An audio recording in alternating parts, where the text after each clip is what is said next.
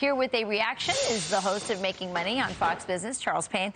Welcome, Charles. So they've paused these payments, I think, like 7 times. Now it looks like they want to do something. Is this just to win back these young people who are mad about gas prices and inflation? That's part of it. That would be the White House's angle. Progressives, though, their angle is something different.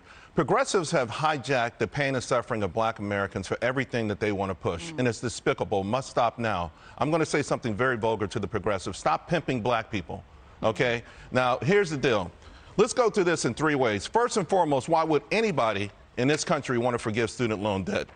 71% of folks with professional degrees have student loan debt. You know how much they make over a lifetime in earnings? $3.6 million. Doctoral, $3.3 million. Master's degrees, $2.7 million.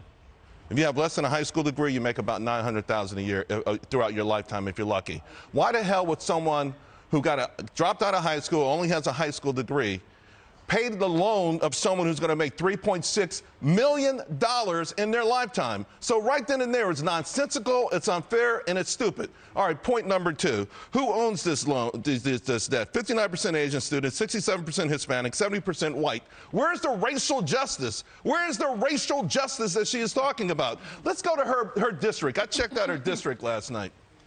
4.8% black people in her district. Who is she really helping in her district? That's correct. 73% white, over 60% graduation rate, more than double the national average. It is a gift to her white donors. One more thing, let's go with this. Who are her donors? Try Microsoft, #1 donor. You know how many black people work for Microsoft? You can go down to the next train station and find more. 3% are managers. It's one of the largest corporations in the world. Now, here's the problem. They keep saying, well, black people have more of a percentage. You know, it's harder to pay it back. That's not the college loan.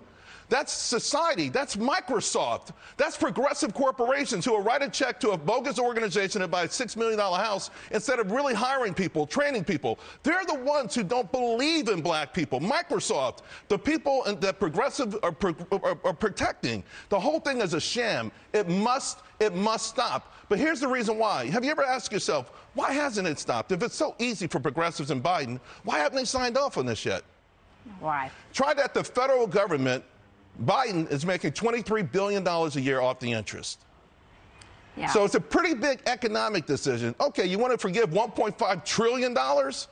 You just want to make it go up in smoke? Okay, and then on top of that, $25 billion a year in interest? Listen, it's an economic disaster. It's a farce. You can't tell me on one hand we're going to help people go to college and on the other hand tell me college doesn't pay for itself. You can't have it both ways. One has to be correct. One has to be correct. Well, college tuition is definitely inflated. Of course it's inflated. It became inflated when the government got involved. Exactly. When President Obama kicked the private sector out, when a banker would look at your application and say, okay, you want a 4-year degree in pottery, and you want to pay $200,000 for it, the bank can't approve it. That's right. So President Obama said, okay, we'll take it over. Yeah. Here we are now, $1.5 trillion later, and they want every American to pay, again, a professional degree, $3.6 million. You know, I have 5 buddies over. It's called redistribution, Charles. It is called redistribution. That's what it is. That's what socialism is. But you're right. It skews to the professional class. Of course it does. Yeah. I have 5 friends over to watch the fight this Saturday. Let me tell you, one just retired from construction, nice pension, funding his 401k. One's driving a bus for 40 years in New York. Neither one of them have degrees. Another's a sales professional. He makes over, makes 6 figures a year. Only one guy there had a college degree, and he paid his off years ago.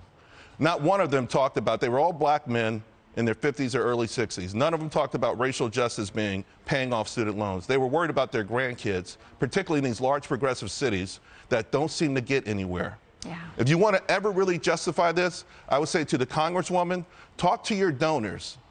Why they're not helping the people in these cities the right way. Talk about the education that leaves these kids unable to get a real competitive job. Yeah. And don't put them in college when A, they're not prepared for it, and B, you're telling me it doesn't work anyway. Yeah, great. All great points. Yeah. Charles Payne, thanks for joining us this morning.